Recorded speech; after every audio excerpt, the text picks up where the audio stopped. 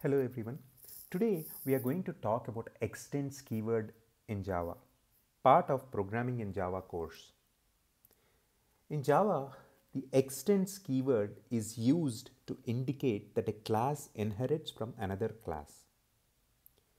It is used in the class declaration to specify the superclass from which the class inherits properties and methods. The syntax of using the extends keyword is as follows. In this example, the class subclass is declared and inherits from the class superclass. And here is an example of a class that inherits from another class using the extends keyword.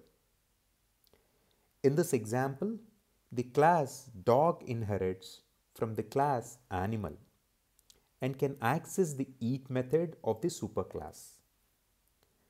It is important to note that the subclass can only inherit the non-private members of the superclass. And any private members of the superclass cannot be accessed by the subclass. Also, Java only supports single inheritance, meaning that a class can only inherit from one superclass. However, using interfaces, a class can implement multiple interfaces.